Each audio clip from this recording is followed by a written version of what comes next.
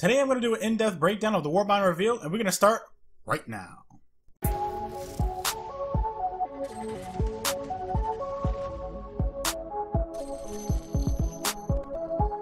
What's up guys, Reckless here, welcome to Guardian Watcher. If it's your first time here and you enjoy learning all things about Destiny, then hit the subscribe button and click on the bell, that way you guys don't miss out on any future videos. Warning! There are Warmind spoilers ahead, so if you don't want to know any spoilers, then move on to the next video right now. I don't want to count down again, so that was your warning. And if you're still here, then welcome. So, as many of you know, yesterday, Bungie premiered their Warmind reveal. This video is going to break everything down and save you the pain of watching an hour-long stream, but in return, you get to suffer the screeching pain of hearing my sexy voice instead. Now, it took me a long time to do this video because I wanted to make sure I got as much information from the reveal after watching it several times. And that is because a lot of YouTubers missed a lot of information in their own videos. But in the event if I missed something that you noticed, please let us know in the comments below. All of the information that you are about to receive came from a single hot pink sticky note that was on the base of Bungie's building, so enjoy. On a real note, my source was the stream itself, and if you guys would like to check that out, then it will be in the description below. Now, Bungie had teamed up with Vicarious Visions, which is another game developer company, to bring us the Warmind expansion. They have been working with each other for about 2 years now. In the Warmind expansion, we will be getting a new destination to explore, things to find in that destination, a new campaign, new adventures, new public events, new patrols, new endgame activities, a new raid lair, PvP ranking, private matches, and new PvP maps. As we all may know, we are going back to Mars for the Warmind expansion, and specifically Hellas Basin, which is a polar ice cap of Mars. The Warmind that is located on Mars is indeed Rasputin, and he has been awakened and set off a chain of events throughout the solar system. Because of these events, it's caused the polar ice cap to actually melt. These ice caps are uncovering a time capsule that was left on Mars called the Spray, which is the cradle of invention. This is the birthplace of all technology in the Destiny universe. This is also the birthplace of Rasputin himself. Now, Bungie didn't say how Rasputin is on Mars and on Old Russia, which is on Earth, at the same time, but they are going to leave that mystery for us to find out come May 8th. As we know, the Hive will be our main enemies on Mars, but we will still see the Cabal in some areas. There are Hive and Hive ships frozen underneath the surface of the ice caps. There will be many seers and lore hidden away across the destination, so check out behind rocks, crevices, under bridges, etc. The Bray facility will play an important role in the Warmind DLC. It is owned by the Clovis Bray company. Anastasia Bray is a new hero, a hunter, with cybernetic modifications to her eyes, and she is going to be the cornerstone of the Warmind. She is the new NPC that'll be our guide throughout the Warmind DLC. Not only will she be the main storyteller through the campaign, but she will also be a vendor. Through Anna Bray, we will be able to find out the relationship between Clovis Bray, Rasputin, and herself. Now, this is pure speculation, but I guess that the Clovis Bray company made Rasputin, Rasputin went Psycho AI, and Anna Bray is there to help stop it. Still speculation, even though we don't see it, there is a huge monster that is locked away underneath the ice caps in the capsule, and it was released when the ice cap started to melt.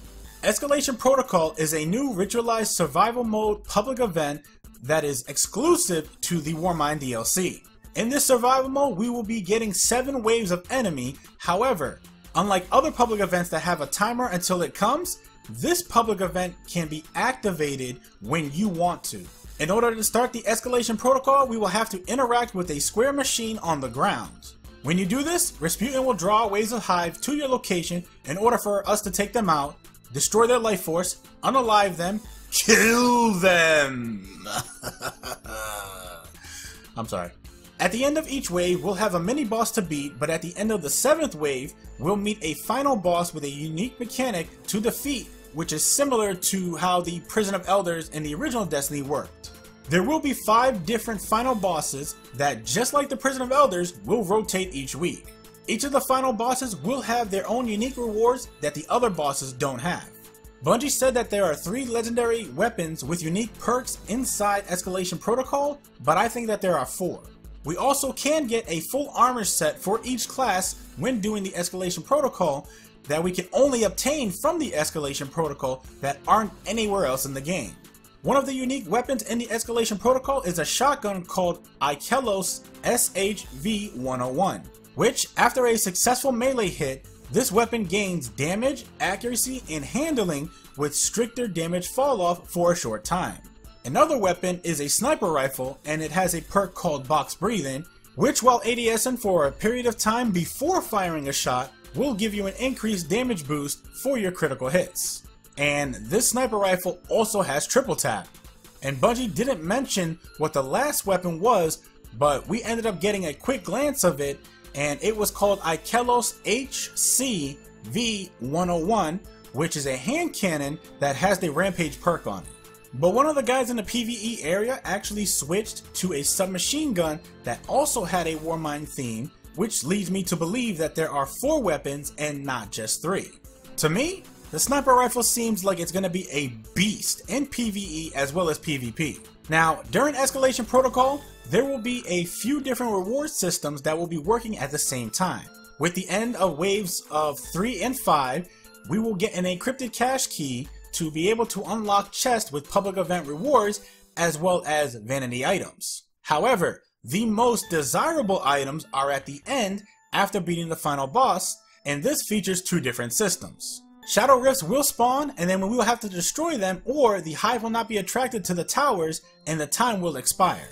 During this time, Hive Knights need to be killed, and then we can take their swords and use them to kill enemies. Like in the original Destiny, the Hive Sword will work the same way. The planet will feature Mars tokens, but this event will also feature armory codes, and you can get armory codes from around the game as well. These armory codes you can use to spend on special weapons like the Valkyrie, which is a quote, magical spear rocket launcher, end quote. The Valkyrie can be used as a melee or ranged weapon for a short amount of time, so use it wisely. There will be new planetary challenges such as anti-magic, where you have to slay Hive wizards, and then we have subroutine Valkyrie, which we have to destroy enemies with the Valkyrie, and then we have Intrepid Explorer, where we have to loot a lost sector in Hellas Basin. So that just says there are new lost sectors in the new destination as well. But in order to unlock Escalation Protocol on your character, you will need to complete the campaign, but you can join other players who have already unlocked it. The only disadvantage of that is you will be at an extremely lower level. Besides Escalation Protocol, we will be getting regular public events as well that are on a timer like on every other planet. One of the new public events is actually called Witch's Ritual. Unfortunately, we didn't get to see the details on this public event. On the destination, we will see high value targets that will roam on the surface of the planet, even outside public events. Next, let's talk about the weapons. We will be getting new legendary weapons like the Braytech Winterwolf, which is an auto rifle that has glass half full as a perk. 18 Kelvins is a new sidearm that has the kill clip perk on it, and there are many more. Next, let's actually go over the Emote Wheel. Now, there are 4 different slots, one for each of the slots on your D-pad, and then we can hold 1 full page of emotes. A full page equivalates to 40 different emotes. We will be getting new emotes, ships, speeders, as well as emblems in the Warmind DLC. Crucible rankings and private matches are also coming to Destiny 2 with the Warmind DLC, but are available to all Guardians even if you don't have the Warmind expansion. Now let's start with the Crucible ranks. There are 2 ranks, the Valor rank and the Glory rank. The Valor rank goes up when you complete matches, and Willing helps you move up faster, and this has no loss penalties. And then there is the Glory rank, which goes up when you win, but goes down when you lose. The Glory rank is specifically for the competitive playlist, and leaving early in a competitive match gives you a loss. Both ranks offer streak bonuses, but in the Glory rank, if you are losing consecutively, it'll hurt you more than it'll help. Starting with Season 3, the Crucible reward systems are getting a change. As soon as we log in, we will have to go to Lord Shaxx and receive a package that contains 2 emblems, one for Valor and one for Glory. We will also be presented with all of the Crucible inventory rewards and how to actually get them. Now, there are many ways to get Crucible rewards, so be sure to read how we actually go about getting them in the game. If you max out your Valor rank and decide that you want to reset it, we will get rewards after we reset it and this will work similar to the COD Prestige system, where it'll track that you got to the highest level and then start it over. The Valor emblem tracks the number of Valor ranks completed in Season 3, and the Glory emblem tracks Glory rank points in Season 3, but in real time. There will be a specific gun in PvP each season that is the one to chase. For Season 3, it will be Redrick's Claymore, which is a legendary pulse rifle and has a perk called Desperado that reads, reloading while Outlaw is active increases your rate of fire. Now, this also does have Outlaw, but the special thing about Desperado is that when your rate of fire increases, your impact does not change. As I said, this weapon also has Outlaw, but Outlaw will be getting a buff in update 1.2.0 so that it refreshes every headshot kill with no cooldown. According to Bungie, this weapon will be attached to the Fabled rank in Glory, which is one of the top tier ranks among the Glory rank. In private matches, Bungie took away the time of day so that they can focus more on the game modes itself. The options for private matches are game type, map, match time limit, match score limit, and respawn time. We will be getting 2 new maps to the Crucible for the Warmind DLC, which are called Meltdown and Solitude. Now, you must have the Warmind DLC in order to play Solitude, but not Meltdown. Finally, we are going to talk about exotics. Exotic weapons like the Tractor Cannon and Graviton Lance will be getting updates, as well as many new and older exotics will make it into the game. However, not every exotic weapon will be getting an update. Only the very specific ones that really needed an update were the ones that got looked at. As we know, the Cerberus regime is coming back in Destiny 2. The Fighting Lion has more ammo with a small adjustment on how damage works on it. More damage was added to the detonation blast, but less damage to the impact. And if you get a kill with the Fighting Lion, we are guaranteed an energy ammo brick to drop.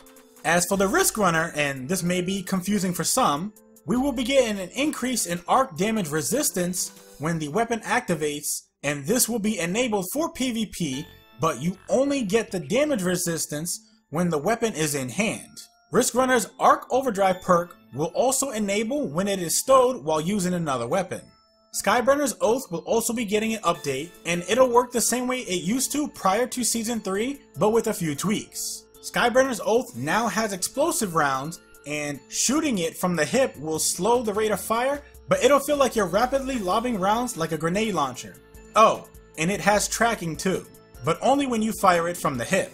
Hard Light now changes elements like the Borealis does, and every time a bullet ricochets, it gets double damage. This means that if you're a very accurate person, then you can shoot the ground in front of the enemy and just melt them instantly.